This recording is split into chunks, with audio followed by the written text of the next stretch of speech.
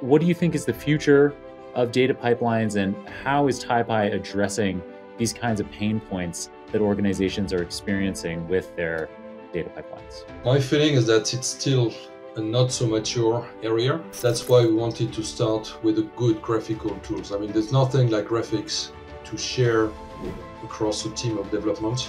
This is really the big challenge for AI in general, is how do you make end users use these algorithms? And this is why we have created Taipy. Vincent, welcome to the Super Data Science Podcast. It's great to have you here. Where in the world are you calling in from? Thanks, John, for having me. I'm coming from a place called Plateau de Saclay, which is just south of Paris. So that's in France. Nice. So you are the CEO and co-founder of Taipy, which is an open source Python platform. It's a data-driven web application builder. Can you elaborate for us on what Taipy does? Okay, so let me give you a bit of perspective. I've worked for many years building applications in the AI world for large companies. We have done that for companies like container terminals in Singapore, companies in the semiconductor business like Samsung, TSMC, and McDonald's, and so on and so forth. Disney for manpower planning and so on. So large companies. We have done that for a long time in Java, Scala, earlier on C++. And these were heavy projects. And we really wanted to do that in Python. Everything. I mean, from all the different functions, front end, back end. And since we loved Python, we said, well, let's do that. And we realized there were some issues. One on the back end first, for the kind of application we had in mind, which are mostly AI application with end users, right? End users using the software, smart or not so smart software, but there is a graphical interface, which is very important here. So on the graphical side, we were not happy with what Python was proposing in its ecosystem in those days, a few years back. We looked at several software, and we couldn't find what we needed in terms of having a powerful graphical interface builder where you can really design easily, graphics, charts, and pages, a lot of interactions, having it multi-user, and so on, and easy to use. That's the important thing. We wanted any Python developer to be able to develop graphical interfaces. The second component was on the back end. As you know, software are not only about user interfaces, it's also about the back end. And we looked around, and there were tools in the Python ecosystem also, but we found them either extremely complex, or for what we wanted, we would need like 3 or 4 of these packages. So we decided to build really Taipy around these two packages, Taipy GUI and Taipy Core. That's how it started. This is the origin of the product. Right. So these two, can we call them two separate products, GUI and Core? So initially, they have been designed as 2 separate packages. So when you do a pip install Taipy, for instance, you do get both package if you want, and you can use one or the other. There is no connections, if you want, between them. But this is not what will happen soon. In the next release, we are going to link the two. For instance, the graphical components are basically built on top of Plotly, and this is really an augmented markdown capability that we provide to really build quickly these interfaces. On the back end, we do provide pipelines. We have a great pipeline editor. We're the only tool to provide this functionality of quickly building graphically your pipeline, not only with styles, but also data node. The data is modeled on all the flows and so on. And we have this concept, a very important concept called scenarios. Scenarios are really about being able to run your pipelines with different parameters and to keep these runs, these executions, and be able to compare them. You can compare two scenarios. You can compare them over time. But in the next release, what we want is these two components to come together. So you will be able to graphically see all the scenarios, for instance, that have occurred in the past 2 weeks, and select them and visualize the data node automatically. And all of this is like a single graphical component that visualize your backend component. So this is where we are going, and that will be available in June for our next release. Nice. That sounds really exciting. So, so I understand the GUI component. It seems very easy for me to understand. The Taipy GUI component, it's difficult, or it historically was difficult, to build graphical interfaces easily in Python. And so Taipy GUI offers this solution.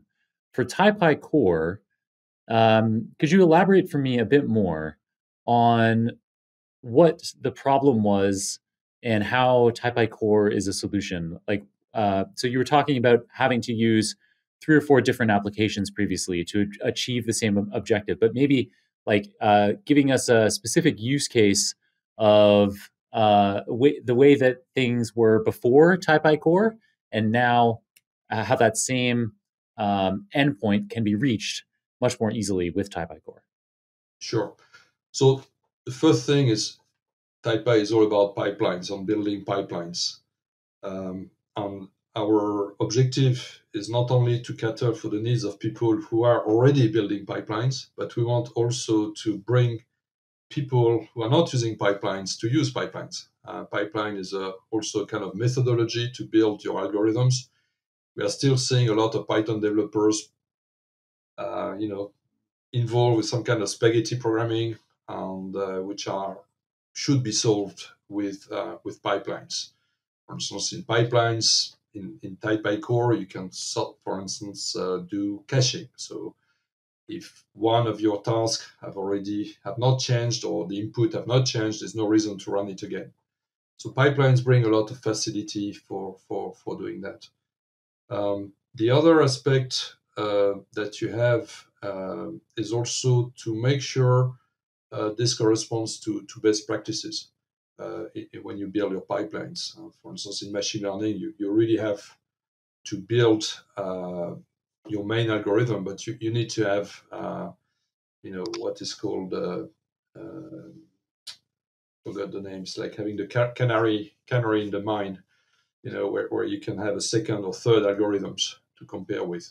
So there are a few things relating to this. So first, again, it's all about the ease to build these pipelines. We don't want people to be struggling to build a simple or complex pipelines. Hence this graphical editor, which is an extension of Visual Code and allows anybody really to build pipelines where you have predefined data nodes that can read external data. A data node can be even your own parameter, a Python object that gets modified through the graphical interface, for instance.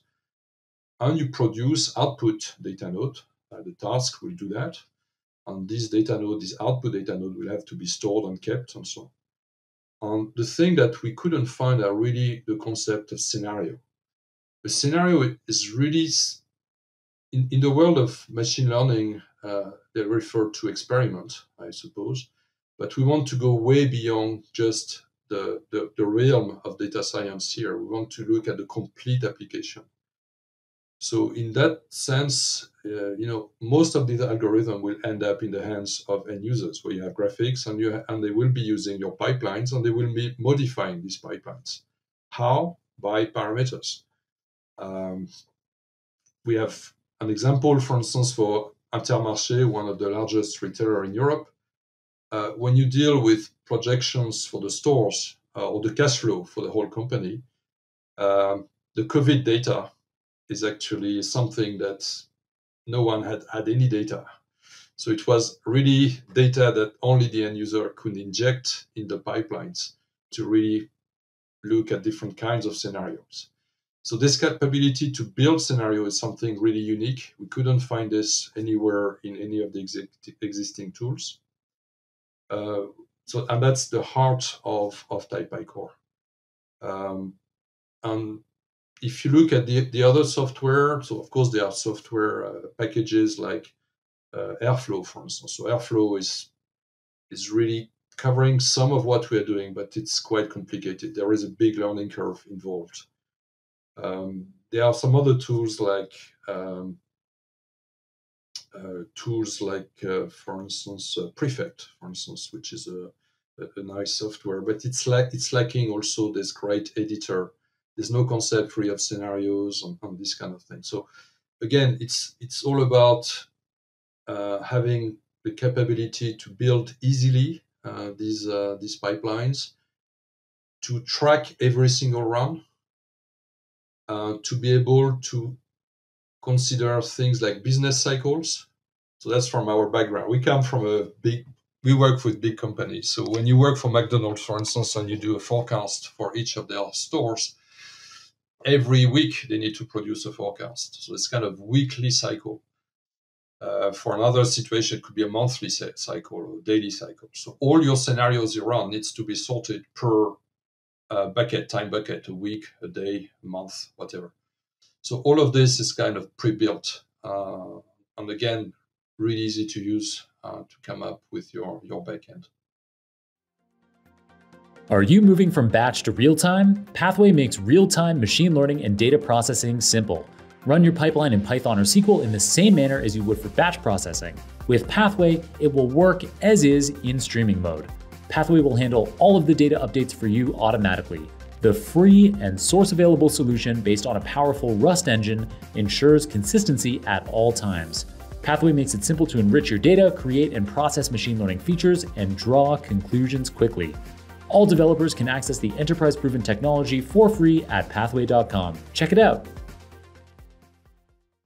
Nice. Okay, so to try to summarize back for you, what I now think I understand really well about this product, about this component of Taipy. So the core component allows you to build pipelines easily. So even people who haven't felt like they could do pipelining before, they can now understand this great way of organizing your project so you don't have, as you described it, spaghetti code linking everything together. So you can have clearly defined nodes, clearly defined data flows into and out of your analytics processes, your machine learning models, maybe some combination of those things, because you could have some data inflowing, then some pre-processing steps, then maybe it goes through a machine learning model and then flows into some analytics so that a report can be created, say, on a daily cadence or a weekly cadence.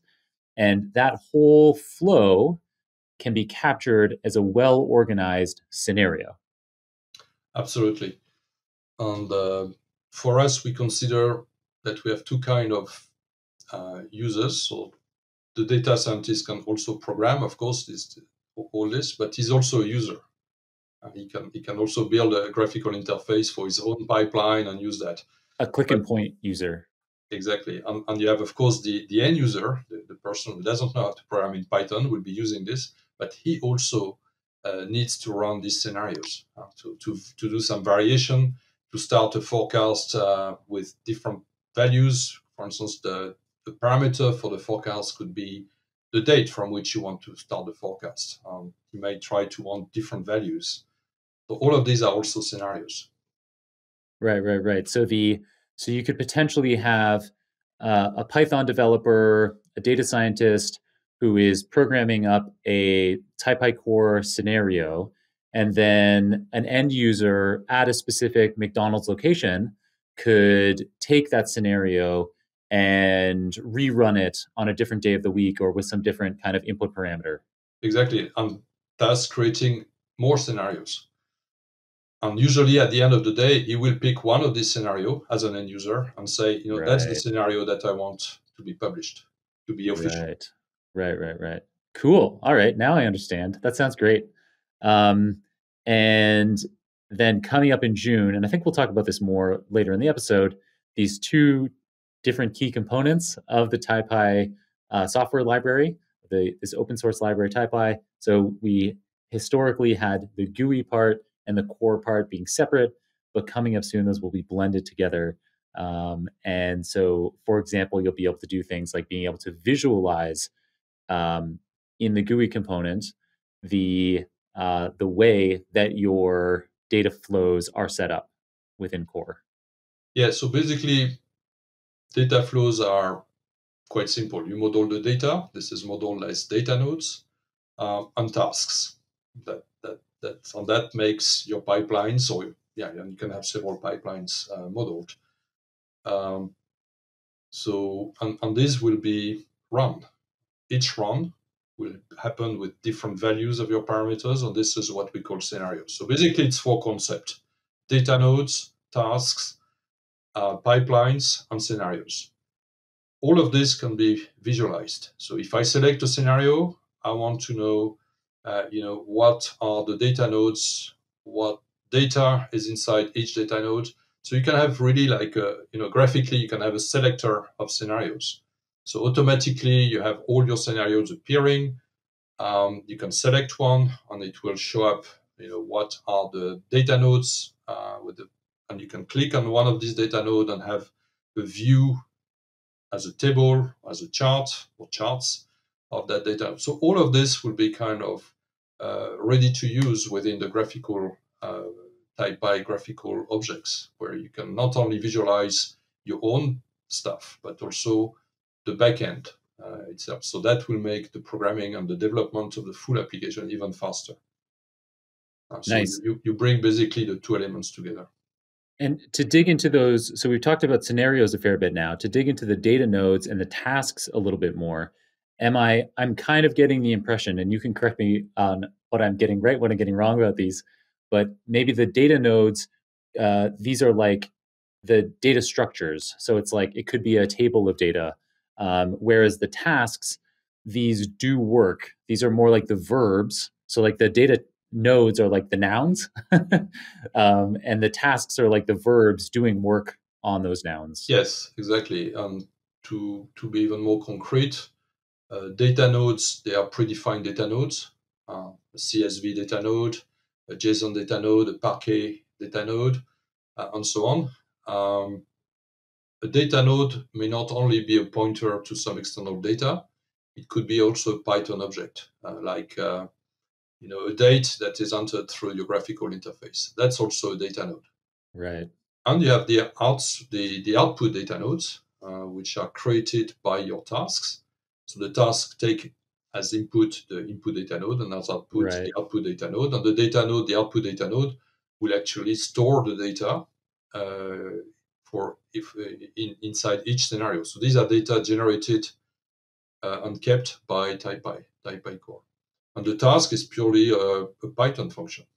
Right. So it fits very well within your IDE, whatever IDE you're using. One thing I want to say also is that we made also a big point to make sure that Taipy was working, not only as a .py or IDE environment, but also within notebooks.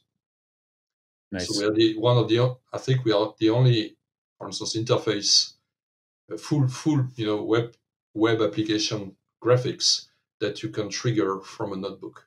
That's great to hear because that is often a nightmare. Like I've tried lots of different kinds of visualizations, particularly if you're trying to get a visualization outside of the specific browser tab that you're in a Jupyter Exactly, notebook. exactly. It can be an absolute nightmare. So that's great to hear. Yeah, that was, I had to convince our R&D team that on day one we had a fairly strong argument on this, and I won. I'm happy to have won. Nice. I'm glad you won as well, Vincent. Nice. So let's dig a bit more into the data pipelines aspect. This is something in a lot of recent episodes of the show, we've talked about data pipelines. This is something that it seems like a lot of organizations are thinking about this in a new way. So things like having your data pipelines be scalable, be reusable, be flexible, be maintainable. Um, this is a challenge that a lot of organizations are confronting. So, what do you think is the future of data pipelines, and how is Taipy addressing these kinds of pain points that organizations are experiencing with their data pipelines? Very good question. My feeling is that it's still a not so mature area. Um, that's why we wanted to start with a good graphical tools. I mean, there's nothing like graphics to share across a team of development.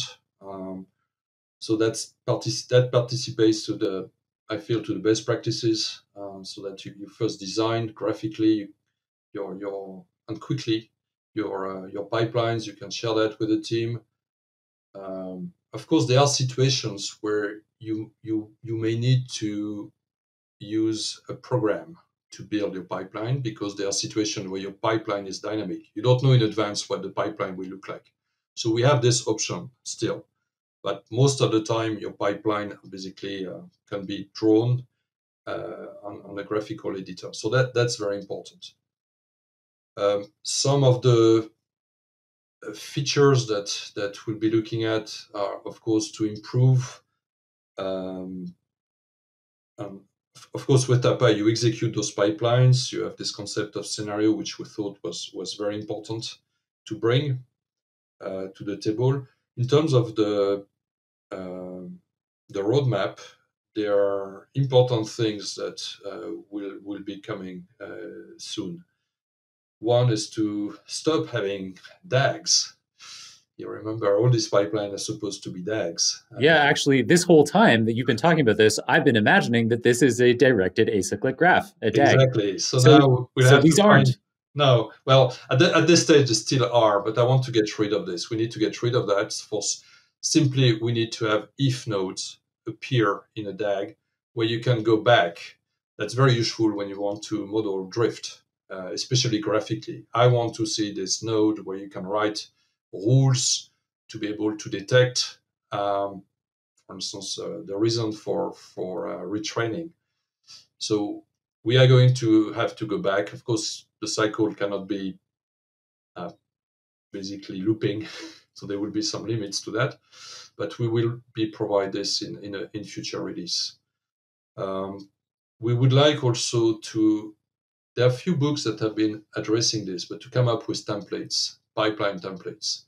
They are good practices. I still talk to students or even people who are starting in the career of data scientists, and they really forget what are the best practices for doing their algorithm. So here I'm talking about specifically about machine learning, how you do the testing and all these things. So this will help a lot if you had template available. So we plan to have a way to store pipeline templates, a little bit like Hugging Face, but on the template side, not on the model side.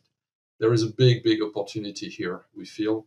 And of course, the company itself to build its own pipeline to be reused by other developers and newcomers.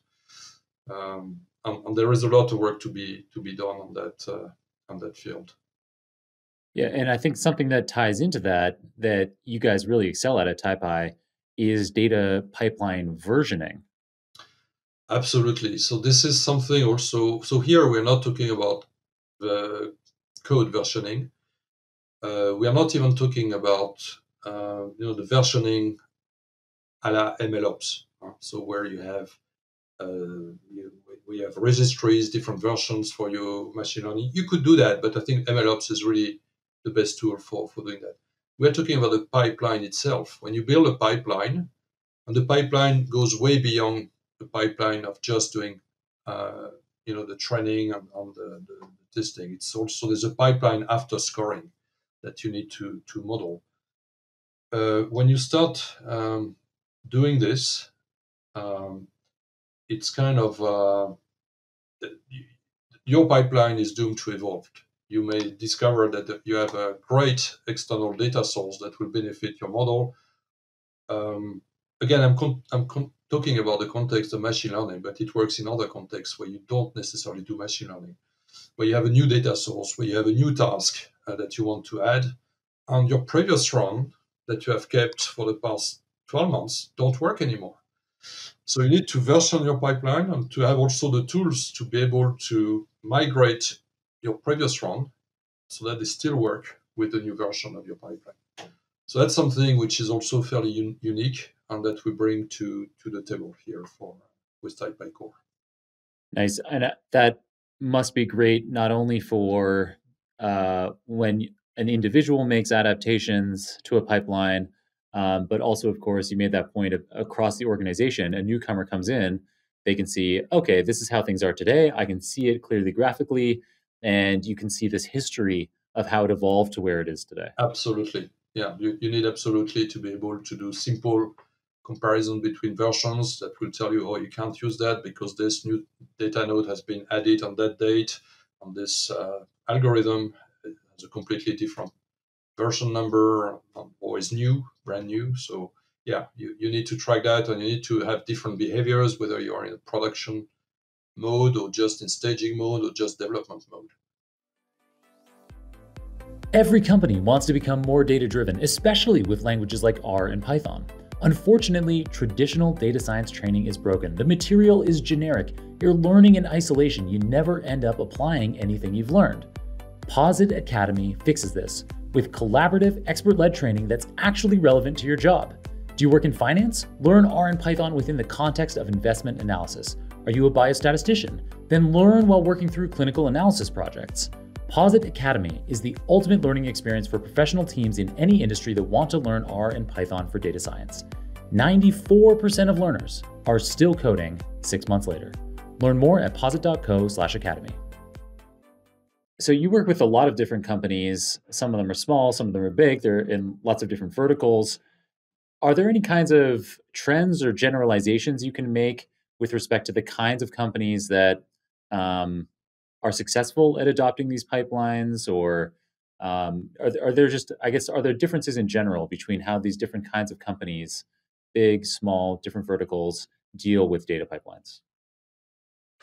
Yes, so here I would give you a bit of a historical background also here. So I want to say that this data thing is, if you look back 30 years ago, has changed a lot. Before, data was not the center stage. It was about, doing an algorithm. So when we're dealing with I don't know, the port of Singapore, you had to find the best algorithm to uh, load as quickly as possible the containers, loading and discharge of containers on a container vessel. So that was the objective. But very often at the start of the project, you realize that data wasn't there, wasn't of high quality, and you started to get into trouble. So this has changed, luckily. People are much more aware, especially organizations these days. Large organizations have done a huge effort to make data center stage. And now the question is almost the opposite. I got all this data. What can I do with it? So, of course, this is where you come in and you help create these problems. So, or solve these problems. What you see is that there are big differences between companies.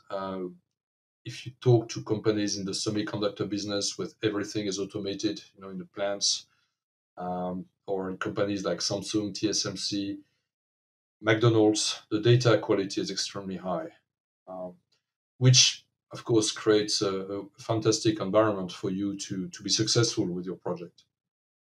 The main issue that we are seeing right now is not so much on the data side.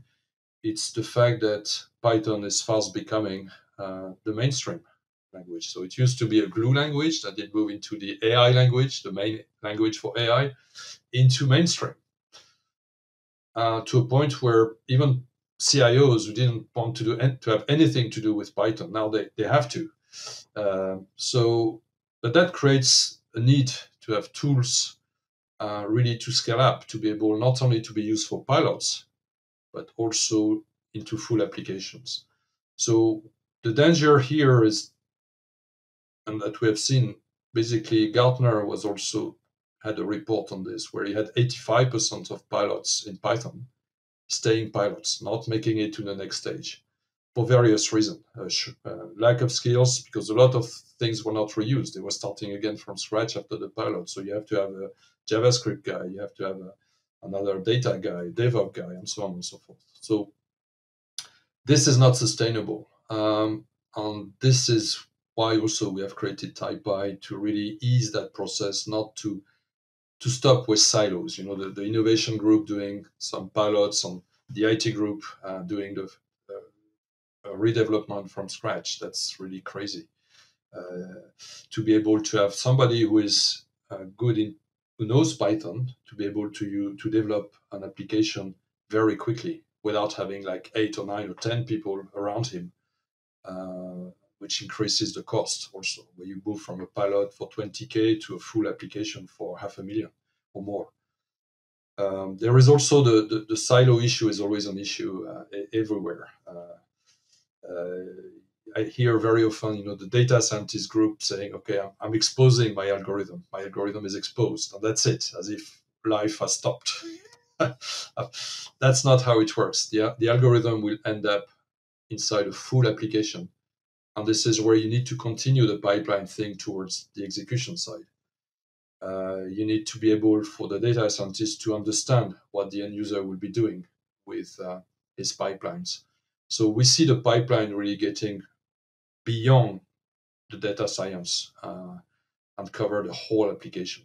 Nice. So in addition to having these data pipelines be accessible outside of just silos, it's nice for data pipelines and code in general to be accessible beyond just people who are very serious developers. So there's advantages in terms of being able to share what you're doing, being able to easily collaborate on what you're doing, to having low code versions or low code implementations. Um, and you recently said in an interview with a French news network that you're having more and more of these kinds of low code um, functionalities within Taipy, and this seems to be a popular trend. Some people talk about it as like a democratization of machine learning or of data science. So, what do you think about this general trend, and how do you think that they're impacting the whole data science lifecycle? Great question. So on that aspect, we see that, first of all, I want to say that we are low code, not no code. So coding is still center stage with Taipy. I mean, it's very important. The level of customization, and the tool has been designed really to allow for really fairly important customization. I don't believe, we are not in the field of complete auto generation of code here at all. We need Python developers. Taipy is for Python developers, but we want their work to be much more efficient and also much more successful. We want Python, I was saying, to go all the way from pilot to applications. We want Python to go beyond just in the building of pipelines for AI or other types of algorithms. Or we will go, nevertheless, in terms of roadmap towards a bit more automation, even more. For instance, I was talking about these components that will bring both graphics and backend objects. For instance, if you want to see a data node, so you would you have the data node graphical object, which will immediately show you if it's a table, the table view. You'll be able to scroll to see that, or maybe some charts automatically for you to do that. We are thinking of having, of course, natural language interface, like where you can query your table or your and generate automatically typographical objects. So this would be good. So that's the level of automation that brings a lot of value to the data scientist and to the end user. So that's the kind of thing. But we will always, at this stage, I'm not seeing any move towards going into no code. And even our low code is still requires coding because we want the product to be open and be highly customizable. Nice. So then, so this is like so what does it mean? So it's very easy for me to understand in my head the idea of no code. Okay, it's like, so some people are out there trying to build a no code application where you just click and point, you drag. So like a very good, a well-known publicly listed version of this kind of tool is Alteryx, Yes. where the idea is that you can build these visual pipelines and everything is, there's no code at all, just everything's click and point.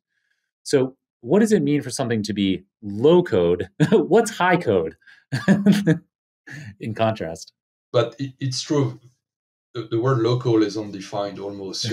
I've seen low code that are very close to no code for me, Hmm. Hmm. and low code where you still have to do quite a bit of programming, which is the case for Taipei.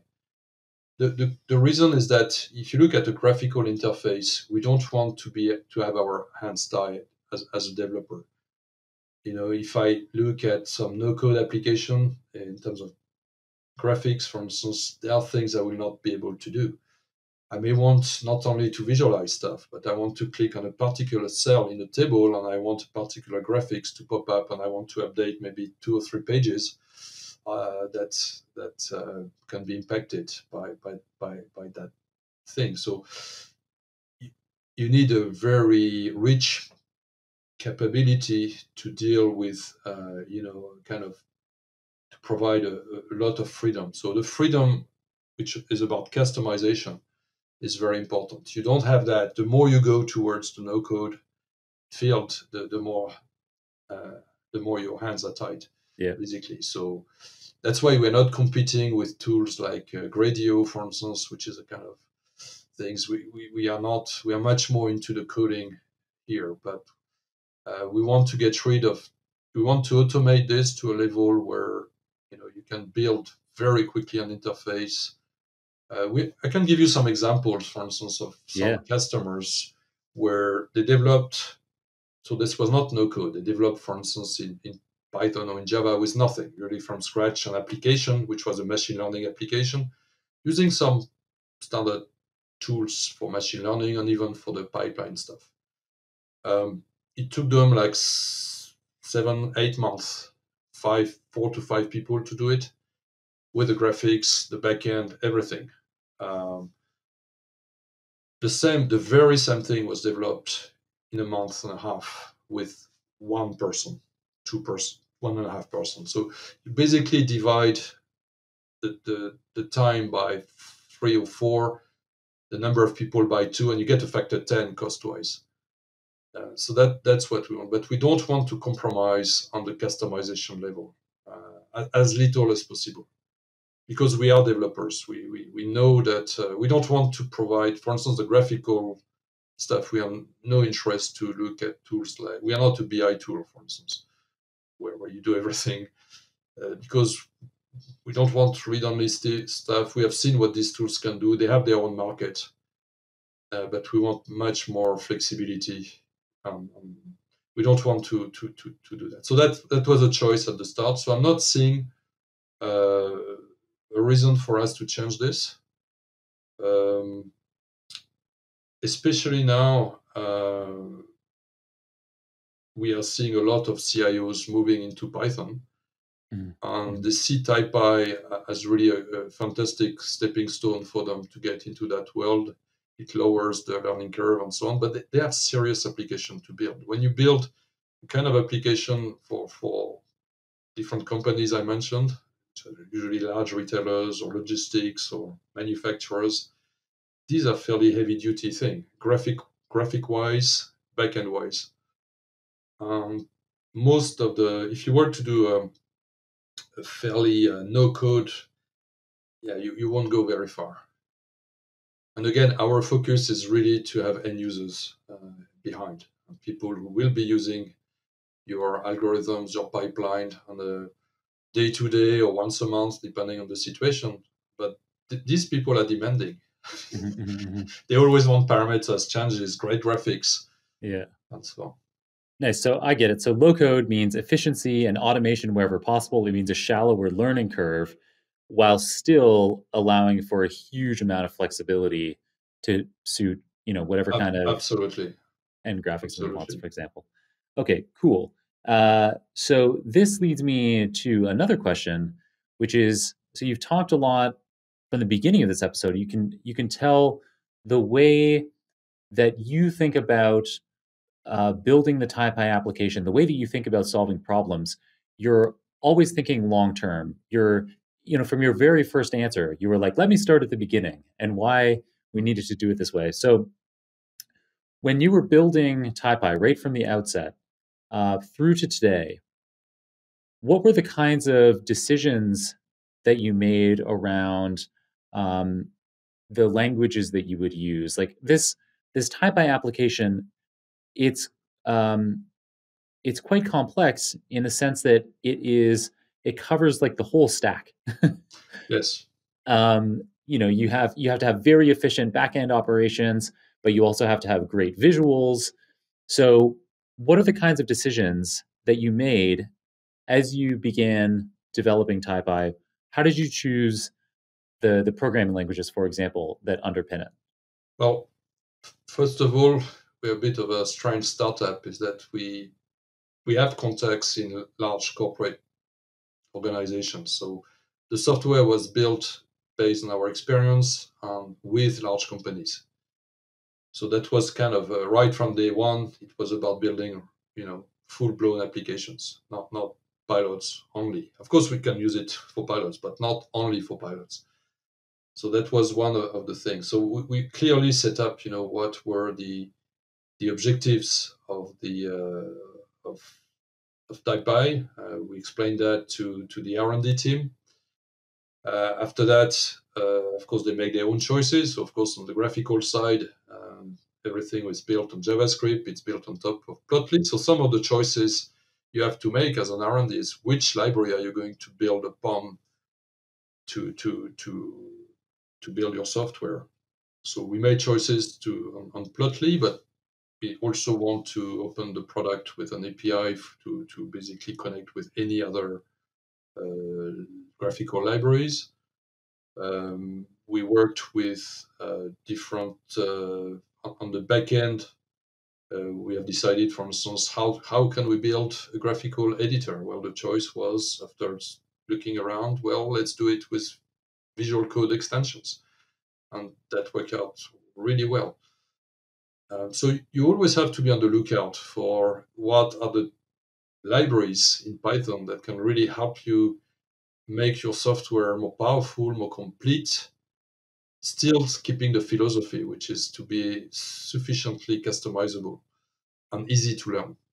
So that's really the thing that we come. Otherwise, the R&D team itself, yeah, they use things like Git, Copilot for their own programming things, and some other stuff. I'm sure I'm not completely aware of what tools use internally. Nice. Well, I'm sure it's great for our audience to hear the kinds of decisions that you're making when you're designing a platform like this, and to be able to hear about it from conception like that. Um, Going back even further into your history, pre Taipei, Vincent, you've held several analytics leadership positions for consulting firms like a VP of Advanced Analytics for Decision Brain. You were director of Advanced Analytics for IBM, and so you were working on problems across a broad range of industries: apparel, container terminals, semiconductors, fast food, aerospace, finance. So you've alluded to some of these things already in this episode, like shipping containers in Singapore, McDonald's, Intermarché.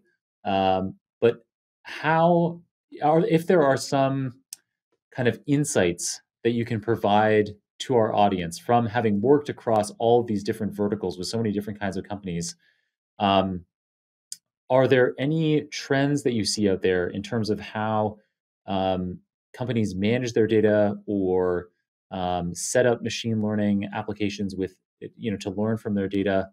I'd love to hear about your thoughts on this, and and then something that kind of ties into this personally is: do you think that this kind of experience that you have, having worked for so many different kinds of companies across so many different kinds of industries, do you think that this kind of approach gives people an advantage when they then later come to build a general solution like Taipei?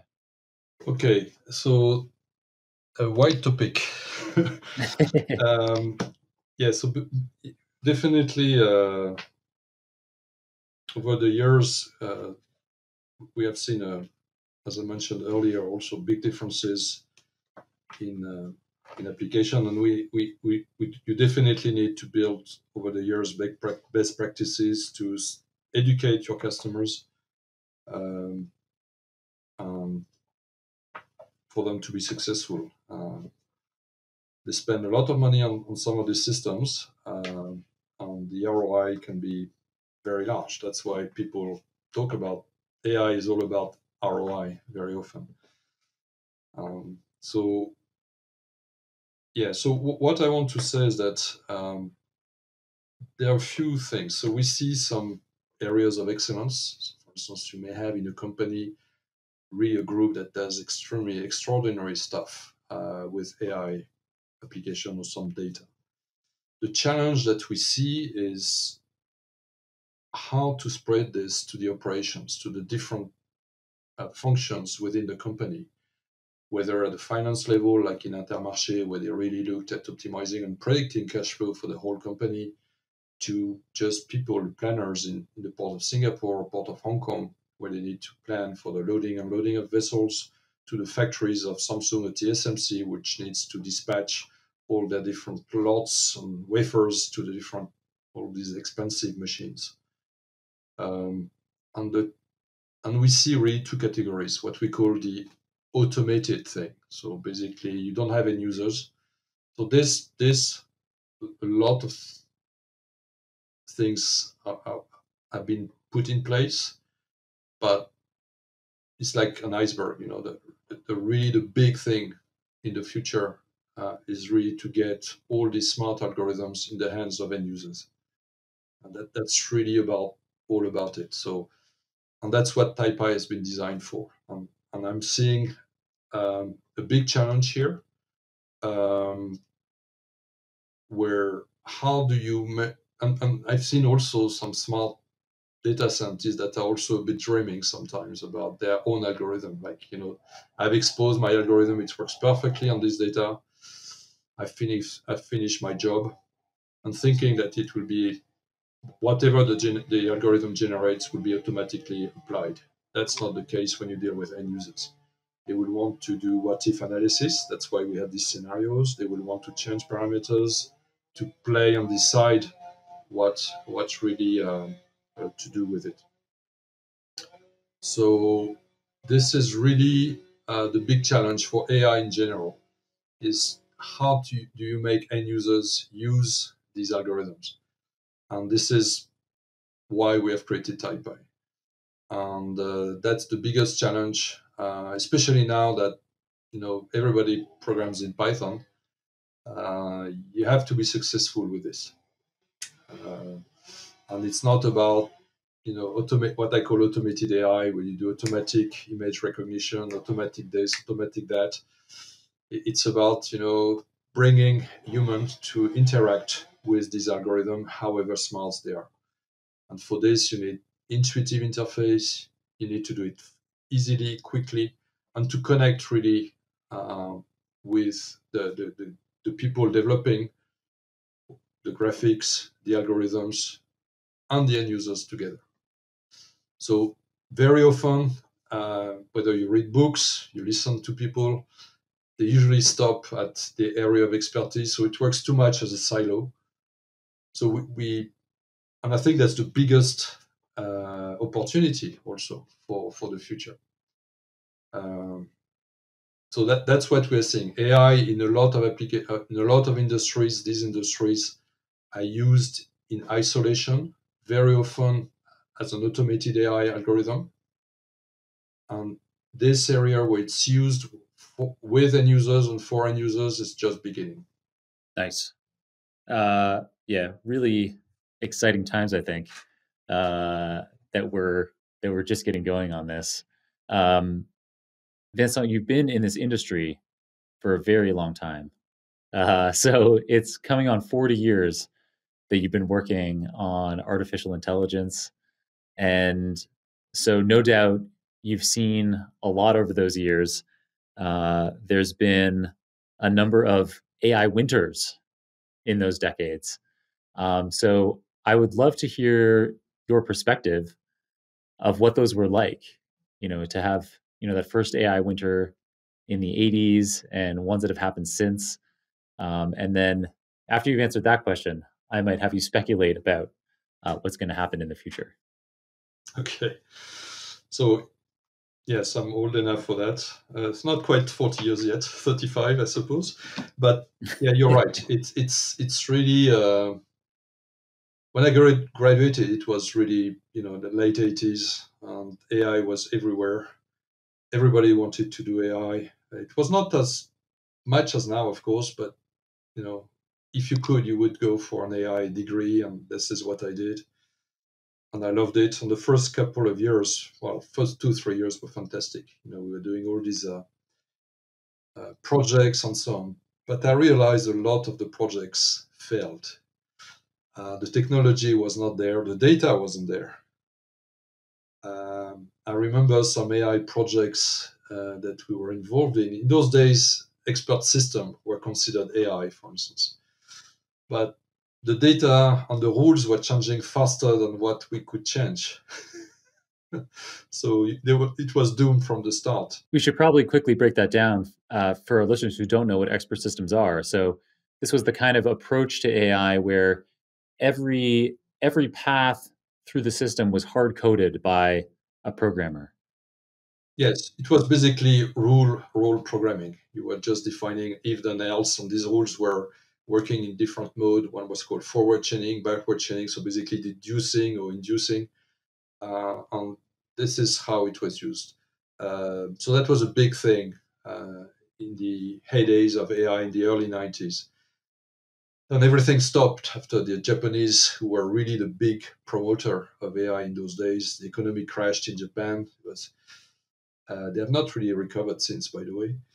And really, a lot of the financing and everything stopped, all of it due to failure, big project failure, small and big. The technology wasn't there. The neural network were really, really slow, not doing much.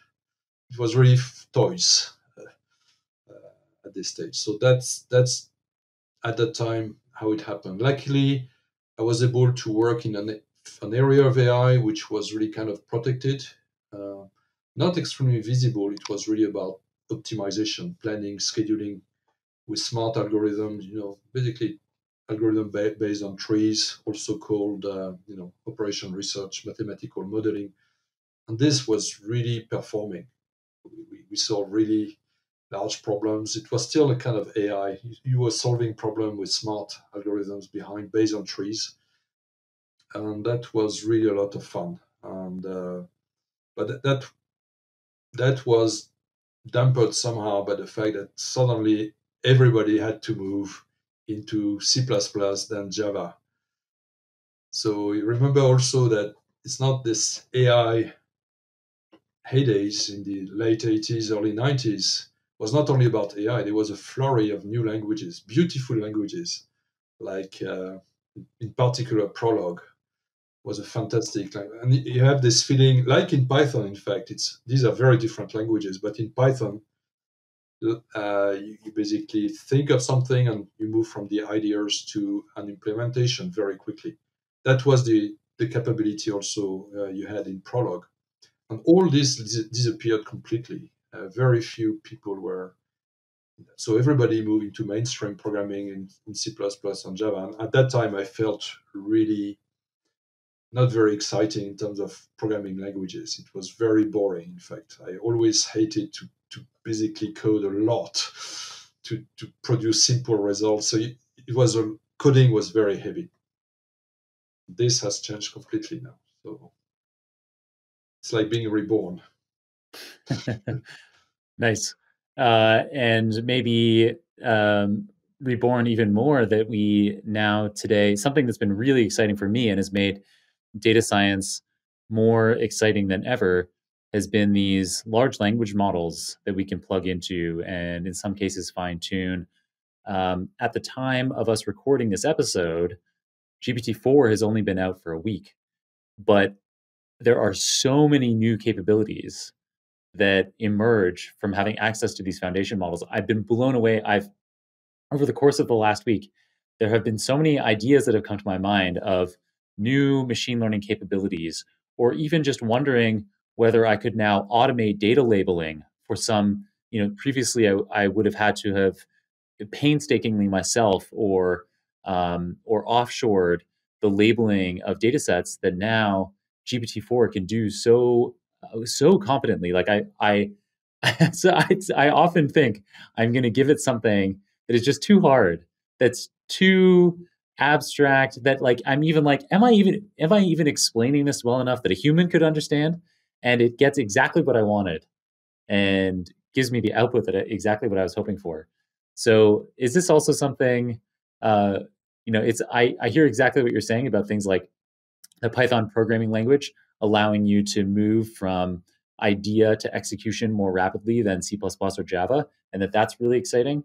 But yeah, I'm curious if you also have had the same kind of experience that I've had in recent weeks. Um, yeah. Oh yeah, absolutely. At the same time, it's extremely exciting. Even the weird thing about this is that even when you program them, if you use this, you can go on Hugging Face. You can use some of these algorithms, and you do transfer learning, and you use them for your own purpose, like what we do with Taipy, for instance. That's one of the things we want to automate, to generate automatically some code on the graphical side. Even though you understand how it works, what they have done, and so on, you get surprised. That's really the thing that is. It's rare that you get surprised. Mm-hmm. I've never been surprised that much. It's really the same kind of thing you're saying. Is that maybe I haven't done enough, and you look at it and said, "Wow, how did he do it?" So there is this kind of a gap, and I can understand also why it can be scary for a lot of people. Um, at the same time, I think we have to think of all the use cases that you can get from these tools. That's the interesting bit. That's the creativity. How can I use the power of this for in my life, and when I do programming, when I build a library like this. Um, I think we are going to discover a lot of new cases that even the guy who designed this, all the community, in fact, behind it, have not thought about at the start. But for a company like us, it's really, again, it's not going to make us believe that no code with this large model language can be automated. I don't believe it will happen, but we can really bring it at the right place inside the software to really make it even more successful. But it's true. I mean, we live in a time where it's really unsettling, I would say. Exciting and a bit scary sometimes. Yeah, there's certainly, I think it's critical that if you're leading data science projects, or in your case, a data centric, a data driven company, it's critical that all of us need to be getting used to the kinds of things that GPT-4 can be doing, that future foundational models will be able to do. Because if you're not, you're probably missing out on commercial opportunities, and your competitors are probably dabbling and trying to see how they can be That's picking. exactly what we're seeing amongst the people we meet.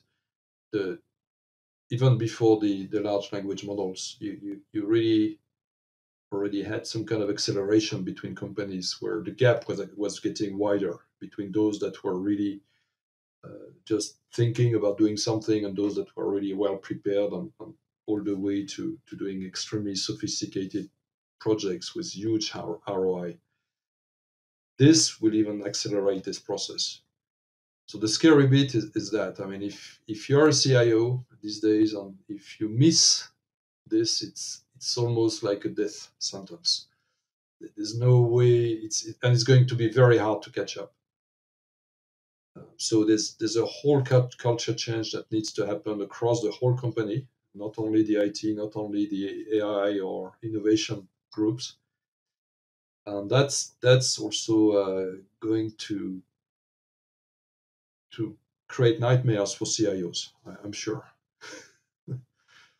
But again, you will see even more blatantly differences between companies. Yeah, nightmares, but also really incredible things that will come out of this, out of all of this disruption.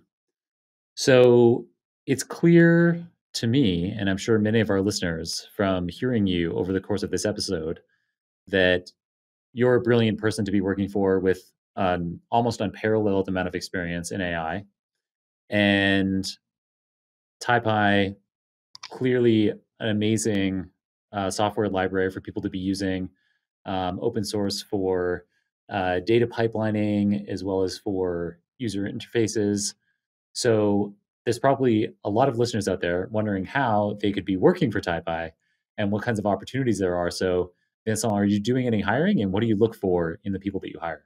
Okay, so company like us, we are what we call a freemium company. So we have two objectives in life. One is to grow a huge community around Taipei on the open source. And of course, the other one, which is to get large companies, and they often do, take on the enterprise version of the software, which is mostly about support. But feature-wise, it's basically the same product.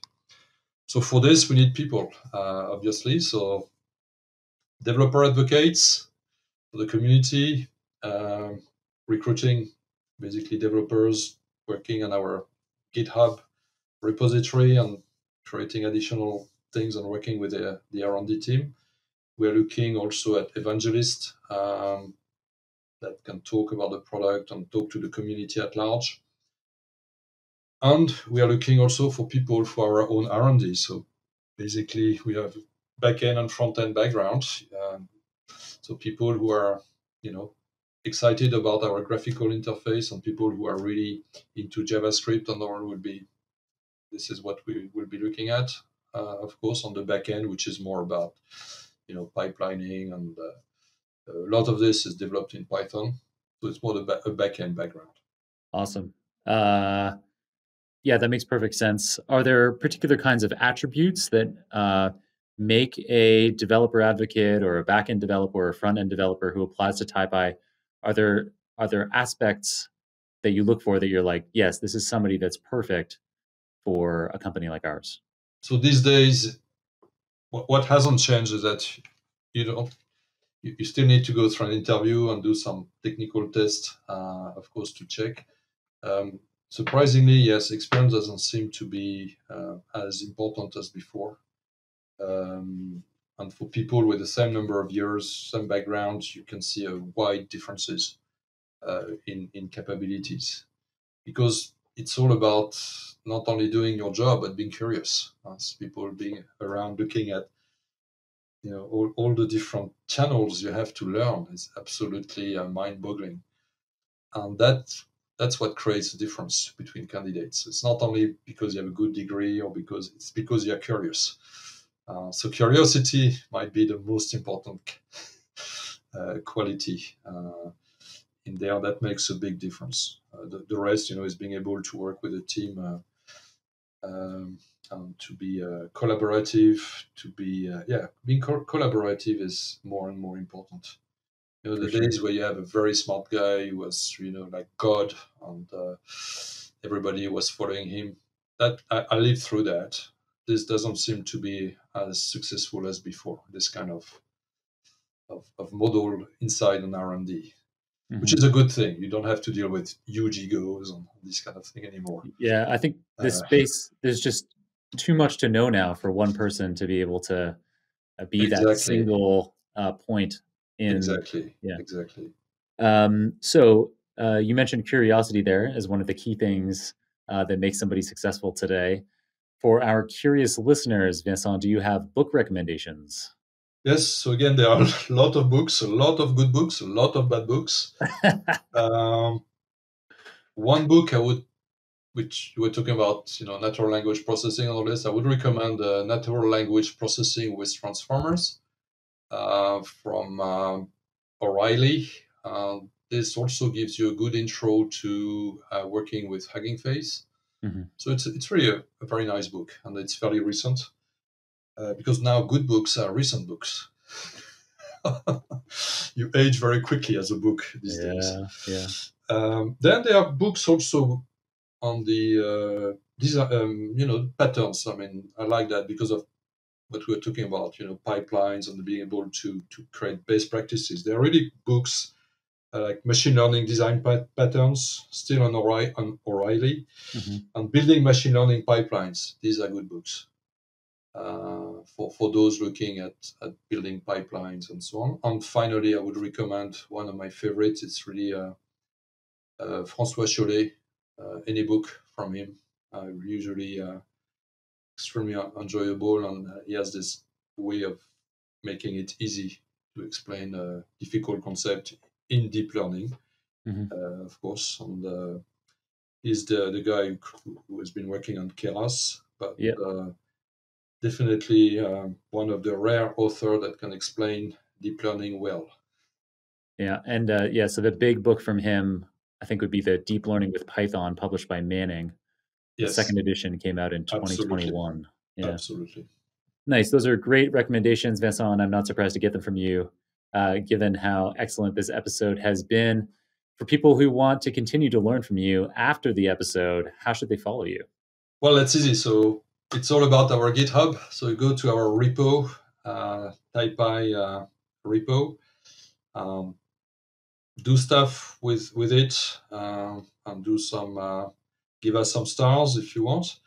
Otherwise, it's all about our LinkedIn page, and a lot of stuff on our website also available. Of course, you need to have as much stuff in terms of documentation, demos, and things to learn the product. So the website is a really good place. And on Twitter, we're starting to be a bit more involved. Nice. All right. Vincent, thank you very much for taking all of this time with us today. No doubt, as the CEO of Taipy, you have a lot that you need to get done in a given week. So I really appreciate you taking the time with us, and I'm sure our listeners do as well. And thanks for a great episode. And we look forward to seeing how the Taipy environment evolves in the future. Thank you, John. It was a real pleasure discussing with you today. Thanks. What an AI legend to be able to learn from. In today's episode, Vincent filled us in on how the open source Taipy GUI component makes it simple to build front-end user interfaces for data-driven Python web applications, how the open source Taipy core component makes building pipelines easy through combinations of data nodes for data inputs and outputs, tasks for performing operations on data, and scenarios for executing while allowing for flexible parameter variation. He also talked about how Python is no longer just a glue or ML language, but is increasingly the mainstream choice as applications' core language, why Taipy selected Plotly and Visual Studio Code extensions as integral from the start, and how Prolog was a beautiful language designed for AI that, similar to Python today, enables developers to move rapidly from idea to implementation. As always, you can get all the show notes, including the transcript for this episode, the video recording, any materials mentioned on the show, the URLs for Vincent's social media profiles, as well as my own social media profiles at superdatascience.com/673. That's superdatascience.com/673.